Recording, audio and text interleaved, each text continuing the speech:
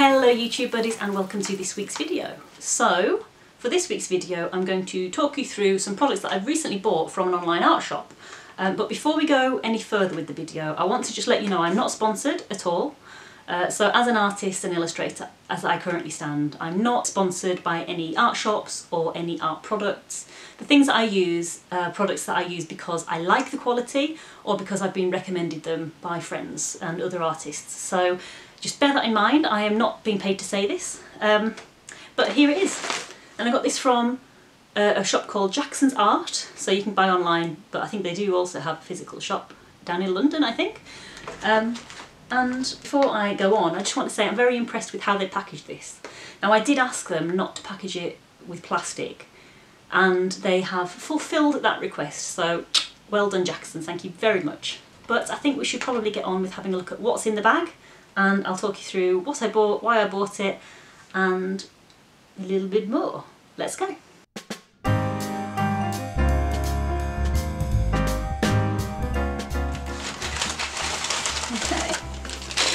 so first, out of the bag is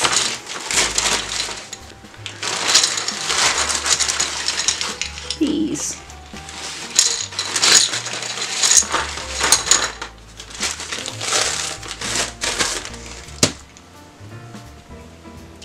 Those of you in the know will know that these are watercolour pans. They also sell them in half pan size, so this is a full pan. I've never had a full pan before, I've always used half size pans. I got these because I want to set up a watercolour, not a watercolour set, well kind of. I'll start again, I'll explain myself. So I've already got, let me find it. So I've already got a travel watercolour set from Winsor & Newton. So these are watercolours that came with the set. I bought it all as one. And I found this really useful when I go away. Oh, it needs cleaning, I can't actually get that out. I'm going to break my nails. There's another thing in there that slides out, and you can use it like this to mix your colours on. I found it really useful when I go on holiday. But I'd like to be able to choose my own colours. I like these are great, but I've got a set of gouache, I say gouache, whatever you say, whatever. Gouache is like watercolour. Sorry, I'll start again. Gouache is a watercolour, but it's a highly pigmented watercolour, so you can overlay light colours on top of dark. And I want to start getting into these for my illustrations a bit more. So I've decided to buy some pans that I can fill up with my own colours, and for that, let me just move this across. So to put those pans in, I've got this. So this is Jackson's own brand watercolour, what do you call it? Travel palette. It's got a little thing underneath there, so that's when you're holding it, you can put your thumb in there so you don't drop it. It opens out, so you've got two sides to mix your paints onto, and then this section here is where you put your pans. So they just click in.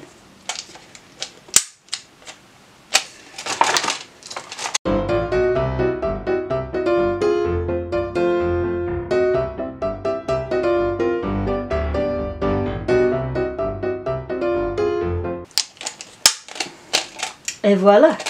This is designed as a 12 full pan set, but as you can see, if you squish them all up, you can actually fit 2 more pans in there, but it would be harder to get these out if you wanted to clean them. So I might just leave it as it is for now, and then if I do buy any more gouache that I want to add to it, I can buy another full pan, another 2 full pans, and I can just add more colours to it.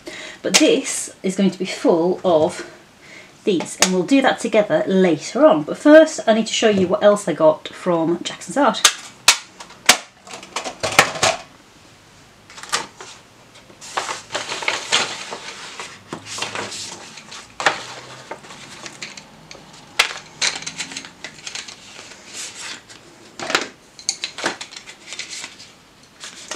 So you can see I've got myself a little investment of pencils. So these were recommended by someone I follow on Instagram called Emma Carlisle. I'll pop her details down below. She's an artist and illustrator based in the UK. And she was showing a kind of studio haul of things that she'd bought and things that she likes to use. And she was showing how these pencils worked. I should probably name them. These are their Caran d'Ache Luminance pencils. They're a light fast pencil. And when Emma Carlisle was showing us how they worked, they just looked so creamy, so intense in colour, that I asked her how, like, what they were like to work with, and she said they were great. So I've invested in a selection. Now the colours that I've used, don't laugh at me, I know they're really boring colours, but these are the colours that I need to complete some of the pages for my upcoming children's book. So I got what I needed to try them out, basically, because they are quite an investment. They're £3 per pencil. But I've had a sneaky try out of them already and they seem really good. But I'd like to have a little bit more of a try, so I'm going to get some watercolour paper that I've just got lying around, spare from illustrating the book, and I'm going to just try out a couple of bits, if that's okay.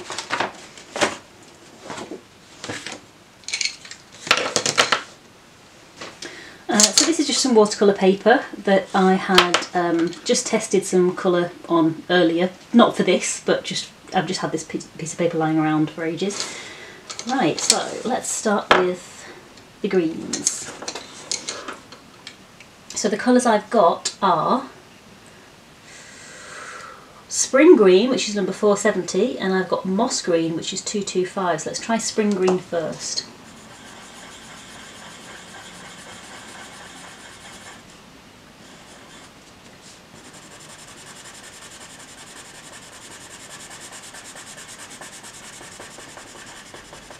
Those of you who know me will know that I am not a pencil user at all.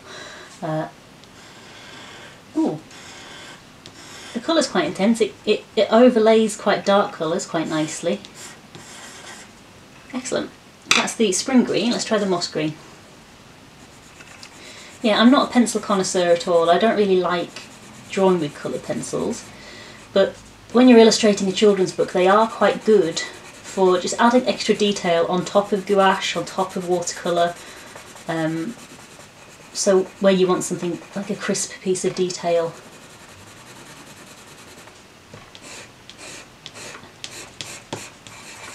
Lovely. So this one is the Burnt Ochre in 077.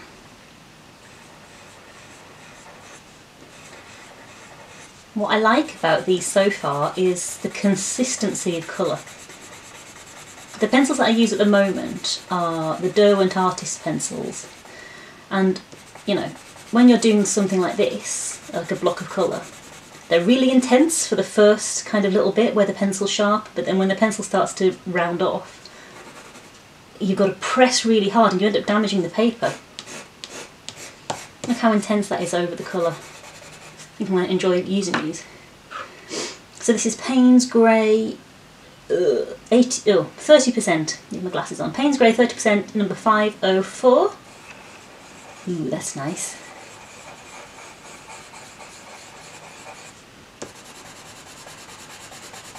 Look how they overlay. Yeah, they do overlay a little bit. Nice.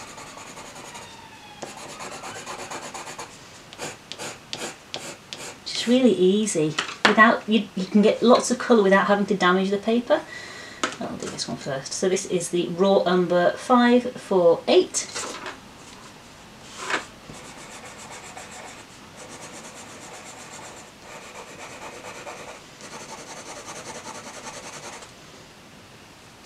Something hard in the lead of this one, so it's scratching the paper a little bit, but you sometimes find with pencils that there is often, sometimes you get like little hard nubbins that scratch a little bit, and then after you've used them for a little bit they pop out. So I'll give this a good going to try and get rid of that scratchy bit. There we go, it's gone already. That's it.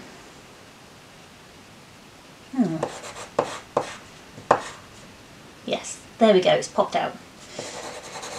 Let's see how it overlays really well, nicely. And then a classic black 009. So intense. Just a comparison, I'm going to get the Derwent art pencils just to show you how different they are. So let me try and find similar colours.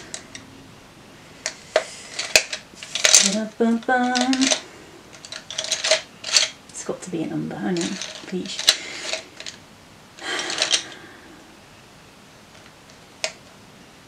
Green, green.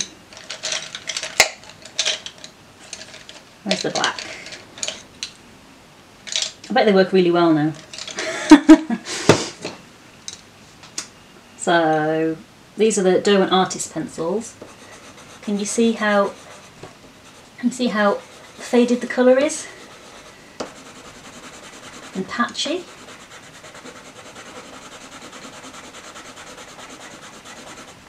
In comparison, that looks like a grey rather than a black. So there's a green. It doesn't overlay quite as well. Maybe I'm being a bit unfair to the Derwents actually. Yeah, maybe they do overlay okay.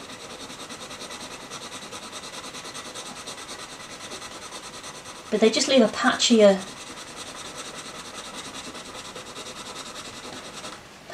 finish. Like you can see where all the lines have gone there. You can see my first line was that bit, the first line, second line was that bit, third line was that bit. Maybe I'm just trying to convince myself I don't like them. It's inconsistent colour basically. You've got to press quite hard to get consistent colour. You see what I mean there, can't you? On that one, you can see the different bits that I've coloured. Whereas with this one, let's compare it.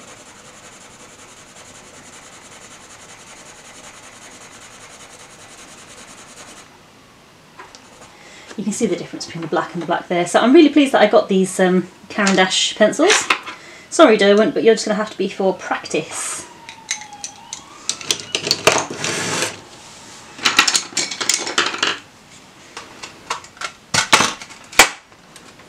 But what I'm going to do now is fill my gouache travel palette with my Winsor & Newton designer gouache, which I really like working with. And this is the kind of work I've been doing with it recently. I say recently, I mean illustrating the children's book has, let me just focus you. Illustrating the children's book has kind of taken its toll a little bit on my time schedule, so I haven't really added to these as much as I wanted to. But it's a sketchbook full of treasures that I found on my walks, and I really enjoyed doing these. It's a style that I really like, so I'd like to get back on that, like when I'm on holiday, doing landscapes, or you know, even finding treasures and documenting them. It's going to be so much easier being able to just take the travel set rather than my whole palette. I like this one. This is the last one that I've done. That was when the autumn was starting. That was months ago. So I really need to get back to this. So we should really get on with the illustration process for the book. By the way, guys, the illustrations for the upcoming children's book have all been finished now. So I just need to get on with editing those. And I'm going to have to start looking into some kind of Kickstarter campaign too, because even though I won't need to do that for the book, it is something that I want to look into, because I think it will be a fun way of getting people involved. Let me know what you think about a Kickstarter campaign for a children's colouring book. Yeah, I've never done a Kickstarter before, so I think it will be very, very interesting. Okay, let's get on to opening some of these gouache. So, what colours do I have? Indigo, permanent deep green, rose, Bengal rose, neutral grey, brilliant green, Windsor green. Oh, I've been going for my greens when I was ordering these. Phthalo blue.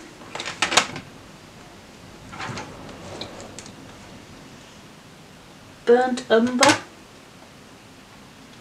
Flesh tint. I hate that. I mean, how many people have flesh that colour anyway?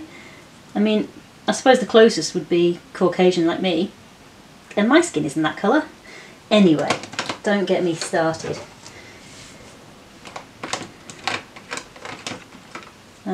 And Naples Yellow Deep. And then from another set that I got, which were the Royal Talons, I've got a black Intenso, and I've got a white somewhere. Let me find my white. Because they're always a good combo to have in any gouache set. There we go, white. So let's fill these bad boys up.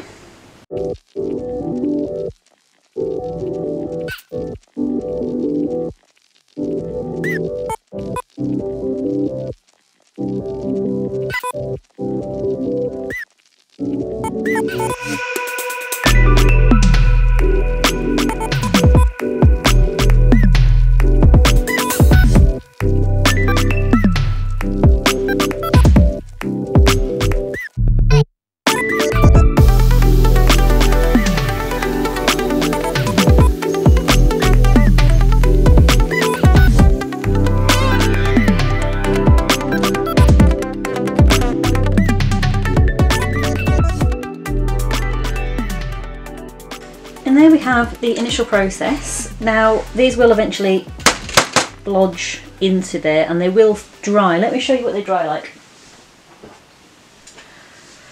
So this is my ceramic, I think it's like a serving platter that I got. Yeah, it's from the charity shop, but it's really good for mixing gouache. And that is a solid amount of paint. I mean, it's still tacky, but it does dry and then they reactivate when you add water. So they're a good one to use in a travel set like this, because even though they are wet now, and if I turn this upside down they'd dribble everywhere, leave this for a little while and they will dry and I can put it away in my drawer until I go away on holiday. But first I'm going to get a piece of watercolour paper. I'm going to do a quick watercolour swatch just so I know what colours I've got in there and what they look like when they're on the paper. Okay. When you're working with gouache, to make sure that you don't contaminate any of the colours, it's a good idea to have a lot of water so you can clean your brush. But before you actually do this with a fully loaded paintbrush, it's a good idea to wipe it on a piece of paper, dip, wipe, and then and then do your big clean. Personal preference, I mean, do what you want, but that's just the tip that I've found. I'm going to get a little bit more paper.